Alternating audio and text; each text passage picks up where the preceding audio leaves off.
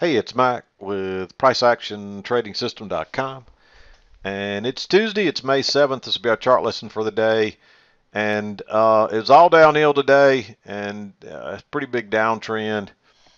We were rallying here towards the close, and you can see we rallied in the close. Took some of it back, but we're still off considerably for the day.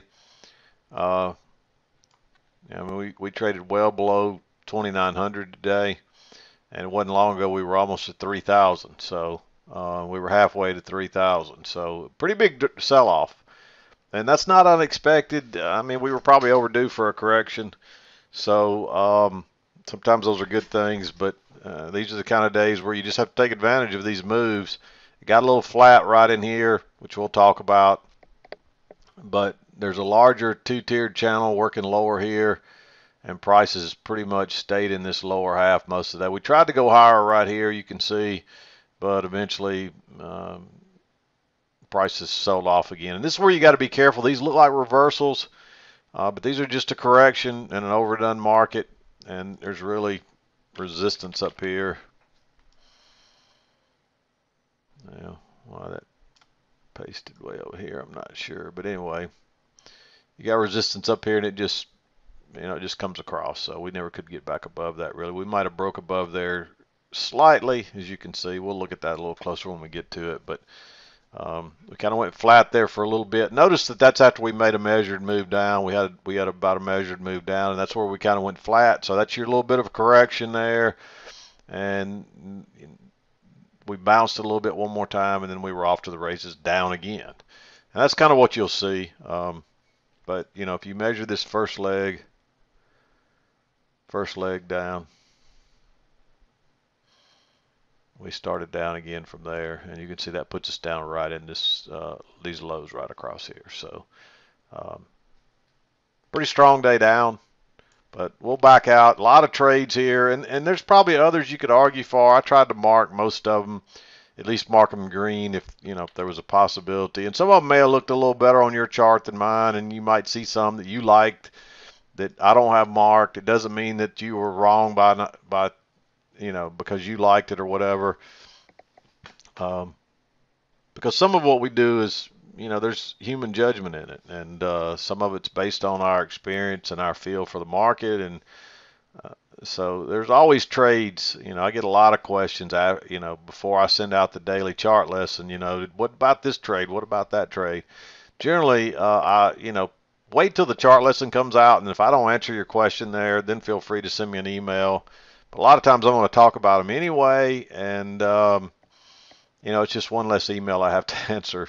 So I'd ask you, please, if you can, just wait till the chart lesson, and if I don't answer your question or you don't see your trade that you're asking about, then feel free to send me a message. And if you still can't figure it out, always feel free to send me. I don't want you to think you can't send me an email, but wherever I can, eliminate any unnecessary ones, I'd like to, just to free up my time. So anyway, let's back out and talk about the trades. Early on, there was some strong support across here, as you can see. So we were still trading within the overnight highs and lows. We're still in the overnight. And so this looks a little like, even though you got a little trend line working down, you got an overshoot here. So that means you're probably going to get a break pretty quick. And you ended up getting your break right here, move to a new low. And then you get a little bit of a trap. You're a long way away from the EMA. You could look at this like a failed break lower. So you may take this trade because, as we talked about yesterday, you might catch a major low for the day. So sometimes these are worth the risk. Generally, you're better to wait on a higher low or reversal type pattern, and we never really get that. We kind of falter right here at the midline. You don't want to be going long into that EMA and into that midline and all. And you probably should have had that midline, even though it wasn't confirmed on this side. I mean, that's pretty easy off those first two swings. You drop it down here, you find the middle, and you can see prices working both sides of that already. That's pretty simple to find. So you're probably better off to wait. You're probably better off to look for a short here. And as you see, we move up. We get a first entry, and then we get a second entry. We get a relatively small bearish bar on a second entry short right at the EMA, right at the midline, and you got plenty of room to get out before here and definitely before the lows. So I think that's worth taking. It looks like it's going to be a mistake at first, but then all of a sudden the bottom falls out of it, and you just keep running down. If you catch that one trade and hang on to it without getting shaken out, you could ride that all the way down. Um, there's a lower high right here. Not back to the EMA. You've already had a break here and at least one leg down. You may get another leg down, but I'd wait on the second entry here, and you don't get it. Notice how prices reverse. And notice that new low, and then you get a first entry short, and then you get a second entry short, and you get a nice bullish bar that bounces right off what looks like a little spiking channel. And we may be getting a reversal here. This could only be a correction, but it may be a reversal. So you may go short there, I mean long there, and then you get a second entry long on another failure there, and again it's right off that trend line. I definitely like that one. You got plenty of room back to here, and it could just keep going. And the fact that we're not getting to these lows, this channel could be wrong. So you know, if you get a trap like that, you probably want to take it to the long side. Even though we've been trading down right here, you still don't have all the evidence you got that of this big strong. Once you start really trending strongly downhill, then you want to kind of forget about longs unless you get a real nice confirmed trend in the other direction or whatever. And you almost have that here. I mean, you basically do have that here. This looks like a nice little reversal pattern. So notice that new low, and you get a first entry and then a second entry. You could almost argue for that one to be blue because it's a failed second entry short. It's right off of the EMA, right off the trend line. It's a nice little reversal pattern, but you want to tries to go lower again and fails. You definitely better get in there. So it doesn't go very far before it reverses again, but it's still a nice, easy trade. So we run up here. You finally get a break here, and again, you're back below that midline and all, and you've had a break here, and there's not much room to the top. I'd just kind of sit tight and see what happens. There is a lower, notice how we run down. There's a lower high here. First, let me back up. You get a break here, move to a new high, and then you're headed down again. There's actually a little downtrend right here. I didn't draw the trend line, but it's here. And notice you get a break and a new low, and it tries to correct. And so you get a lower high here. So you may consider going short right there. It would have worked. But you know, those bars are really kind of going sideways. That's your first break of this, and there's not much room to the low. It could just tick down a tick or two in reverse. So I think you're better off to wait, and then you get the failed second entry long, and you come back and test the EMA, and so now you got a failed second entry long, a nice little bearish bar right off the EMA, right off the midline. That's where you probably want to enter, and again, the bottom falls out of it. It just kind of takes off. And then you run down, pull back first entry, and you get a little second entry short there. And look at all those matching highs, and you break higher. That's probably going to trap some people. Now, you get a little lower high here, but you're way too far away from the EMA. You've already had a break and a new low. Just sit tight. You bounce here, you get a higher low, but it's still below the EMA. I think you better wait, and you just never really get another chance, and the bottom falls out again. Again, in a lower high here, but you've already got to close outside this trend line here, and you've got a little double bottom right there, so you're kind of going short right into a little double bottom. Again, I would wait, and notice how you come up and make this double top, then you try to go higher once, twice, and you're really going sideways here, and you get that little failed break lower and a little breakout pullback short on a failed second entry long. I like that one. And you just want to make sure you got enough room to get out before here for sure. And it doesn't end up not mattering, but you still want to be aware of that. So it looks like we may get another reversal here. We do kind of get a reversal pattern, but you got to go long right back into these highs. Notice that you get a failed second entry short that turns. It actually breaks lower and turns and goes out the other side, but I don't think you want to go long right there. We are coming off the lows, but I want to see a more confirmed trend line than that, especially going long right into all that resistance right there. And you notice it would have worked, but it's not long before it turns down. And then you get your first break, and if you tried to go short there, you would have got burned. That's why you're usually better off to wait on a little better setup. Coming off this low, you want to probably at least see it try to get back up here to this midline. And we could go all the way back up to here. So you got to be real careful here. And that's your first really big swing there. So you kind of want to wait on that one. But you notice if you draw it off there, it never gets confirmed and it never is there. So you just kind of ignore it. Notice how prices fall right through it. And then they're headed down again. So, but now you've at least come off the midline. And so you get your break, move to a new high, and you got a lower high here. I marked this one red because it does close below the EMA.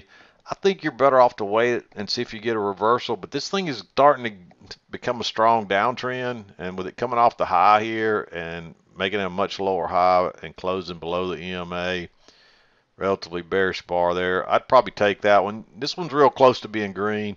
But when it comes back again and gives you that failed second entry long and that bearish bar, go short right there. Don't ask any more questions. It comes back to the trend line once again. You're really close to the low side, so maybe this one's real close. You could almost argue for that one to be red. This one's same thing. You're starting to get away from the EMA. You're probably headed lower, though. It is off a key entry point. You're not going to have enough room to probably get a second entry hardly. You got one here, but you're probably not going to get any more. There's not a whole lot of room. So, you know, you may take either one of those. And, of course, we finally get a break. You get a lower high here, but it's right into this low. You don't have any room to work with. You could look at this one as a failed second entry long. This is one of the ones you could argue, you know, maybe you saw it a little different. Maybe your chart looks slightly different. You could at least argue for it to be green. But on a downtrend like this, you're going to get so many, you know, you're getting so many good setups that, you know, just wait. And then if you just wait right there, then comes a nice second entry short, big bearish bar. And then look at it go. It takes off then. We bounce off the bottom again. It's really tempting to try to get long down here, but this has been a strong downtrend. I'd stay away from anything to the upside until we get a really confirmed trend going higher. And instead, notice we move up, we get a break, a lower high. I'm a little nervous of going short right there. I think you need to wait on something a little better because we're not back to this side. We had a little bit of an overshoot here too, and we're not back to the midline. Notice you make a lower high right here, but the signal bar is not very good. Then you get that failed second entry long. If it turns down from here, just go short, which it does.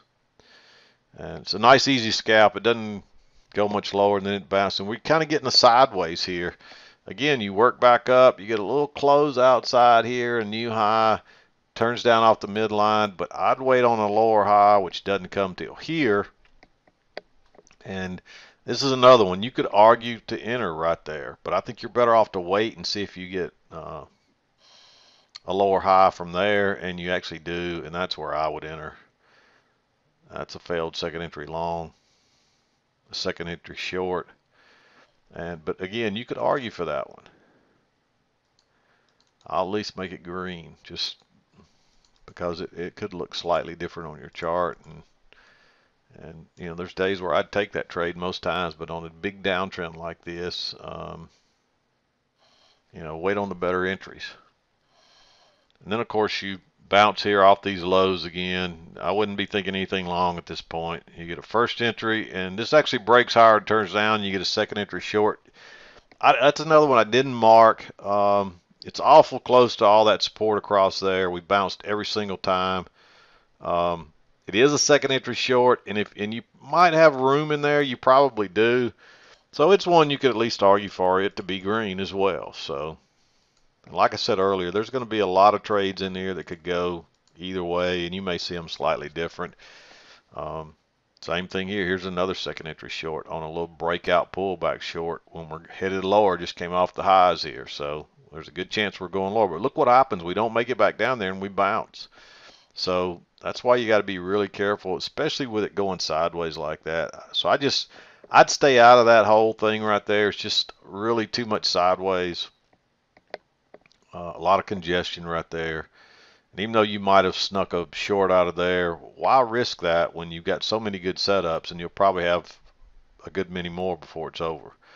But we bounce here, we get back in, we pull back first entry long, we pull back and we test that same support area. My lines are not drawn across there, but it's there, I can assure you. And you test that breakout area and you get a second entry long on that bounce right there. There's a long way, you've still got plenty of room to here, and it's a long way back up to here. And if we're headed back up to here, we've got even much longer. So it's worth maybe risking a long right there.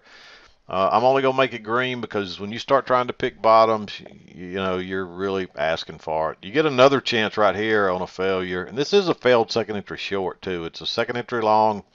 Notice that low, and you go lower once, and you go higher, and you go lower twice. And it tests that support area and holds and turns it back up. So we're probably going higher here. How high is the question though? Runs it on up. You finally get a break. And guess what? It moves up, tries to make a new high, and just makes a triple top there. Not a very good signal bar. I think I would wait, and it's a shame that we didn't get another chance to enter before here because again the bottom falls out of it. Now, if you had a very good signal bar right here, or even maybe had a little tick lower on a second entry on a double test, you might take that. But it's not a very good signal bar on my chart. So I'll go ahead and just make it green to point it out or whatever. Again, I think you're better off to wait and look at it go. And then it pulls back here. And I drew that trend line off these lows and just drug it up and turns down right off of it. I like going short there. That's your first lower high. And you may get a measured move just like that. So I would definitely measure that leg. Put my measured move over here. Of course, you're probably not going to go through this trend line, but you might. But notice it tries to get on down there. It doesn't quite. Eventually, it does go to exactly that tick right there. Notice that. That's a perfect measured move before it corrects again. So, use those measured moves to kind of help you stay on the right location. Comes back again right here. Gives you a failed second entry long. Little breakout pull back short, and then now you're outside and you're making new lows. I'd just sit tight until finally you get a correction, first entry, and you try to go higher again, a second entry, and it fails. And look at that big bearish bar. You're still not quite down here yet, so you still don't quite have a measured move. So you probably take that only because it's a trap, because we're way down here and we have come back to the EMA, and we tested that EMA 3 times. You might even consider going short there. I think that one's a little more risky than this one though, and so I'm not going to mark that one, but it's a possibility. And of course we bounce, and you're looking like you're getting reversal patterns in here, but this downtrend is so strong. Just wait. Notice you get a break, a new high. Again, I'd wait. And then finally you get a double test of that. Notice you made that high. You test it once, you test it twice. This is basically, you could even call that a possible failed second entry long. It's not really a failure, but you tried to go higher twice and you're not going any higher. You're turning down right off the midline. Nice bearish bar. I'd probably take that one. And then you realize we're going sideways again. Notice how it comes back, and it can't quite, I don't know if you can see that or not, but it can't quite get back to the upper resistance area because it turns down right off the midline. And so I like that one. You could look at that as a failed second entry long. You got enough room to get out if it's in a range, and boom, you get another nice move down. Too much sideways right in here. Same thing here. I don't like going short right there. You could look at that as a failed breakout, but look at that signal bar. It's very neutral. Then you're starting to stack up. Now you don't want to go short right into that. And if look what would have happened to you if you did. It bounces and you would have got stopped out. So just be patient. That really takes you into the 2 o'clock hour. I mean, that's not long into 2 o'clock. And notice what happens. First entry, second entry, big bearish bar. If you're still hanging around, you might take that trade. So really the last trade was about 130 here. You just didn't really get much else. And again, there's, even this one is a possibility, but it's an inside bar of a big bullish bar, and you got four stacked up there. It worked, but don't let that fool you, because that's what'll happen to people. They'll see a trade set up like this, and it's not a very good setup, but they'll say, but it looks so good, we're probably going lower, and they don't take it, and then it goes exactly where they think they do. So the next time they try it again, they said, last time I didn't take that trade, I paid for it, and they take the trade, and this time it's like right in here and it bounces on them. So if you did the right thing, just because the trade moved on, don't let that get to you. You did the right thing. You traded properly. And so learn to be patient, and learn not to chase trades, and learn not to beat yourself up for missing trades. Now, if you just don't take a trade because you can't pull the trigger, that's one thing. Don't get me wrong. I'm not telling you don't be gun shy, because some people have that problem. They'll see a perfectly good trade and they talk themselves out of it and they can't pull the trigger. So that's a whole nother story. Don't be that person either. But at the same, if you get the setup, by all means take it. But don't beat yourself up for not taking a trade that didn't set up perfectly, and just because it went where you thought it was going to go, like I said, don't beat yourself up over that. So anyway, nice downtrend today, all downhill. I mean, if you couldn't find a few trades in today, then I don't know what else to say. I don't want to say, just I don't know what else to say. If you couldn't find a trade today, then, one reason might be that you were trying to buy all the way down, which is what usually happens to people. They try to buy all the way down. Once you realize you're in a strong trend, don't buy anymore if it's a downtrend, and if it's an uptrend, don't sell anymore. Just wait for setups to come back to key places, and then look for something to happen. And but some people struggle with that. They get used to these sideways days like we've been having, and anything that hits the bottom you can buy and it bounces, and then suddenly they start trying to buy all the way down and it doesn't bounce, and they're like, what the heck? Well, it's a different type day, and the price action is going to be much different today. So keep that in mind. But I'm going to wrap it up. I hope you had a good trading day. Hopefully you didn't struggle with this, because we don't get many days like this. And when you do, you want to take advantage of them. Try to get a runner or two. This is where you want to try to hold runners. Yeah. Anyway, I hope you had a good day. I'm going to wrap it up. We'll be back again to do it tomorrow. I'm done for today. This is Mac with Price Action. Actually, real quickly, before I go, I want to mention one other thing. I've had a few emails about the new mini or micro ES. People are asking me about it. Honestly, I know AMP does offer that. Our group broker is offering that now, and most of your brokers are offering it because it's available on the exchange now. I don't know much about it. I haven't really looked into it that much. So I really can't help you with it. One thing I can probably assure you, even if at some point it is tradable, the volume is going to be really thin right now because it's a new market, and there's not going to be that many traders. There's not going to be that much volume, and you really probably will not be able to scalp that market and do what we do. I mean, you could use price action and try to find swing trades or whatever, but I can almost assure you that you will not be able to scalp that market. There just won't be a sufficient volume. It won't be there, and so it's going to be difficult to scalp it. Again, you can use price action to find swing trades, but you need to be a little bit more choosy on your trades, and they need to be more of a trend when you're trading them, or failed breakouts, that kind of thing, and not so much sideways stuff. You probably won't be able to trade this kind of stuff because you won't be able to easily scalp out of it.